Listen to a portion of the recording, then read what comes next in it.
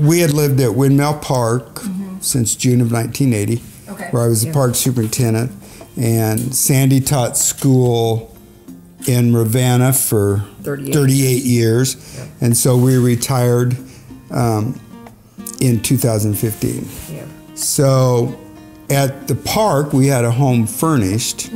And so we bought this home 4 years ago. And the house was built in 1979 and had never been remodeled.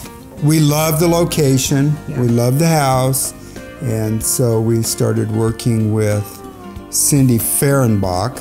And we started working with her, and she's kind of the one that come up with a lot of this design. We took an outdoor wall out into a porch and incorporated the porch into part of the house. And that's called our sunroom. The other big thing up here was in the laundry room, we added a walk-in shower and a stool to make kind of a second bathroom upstairs. Yeah.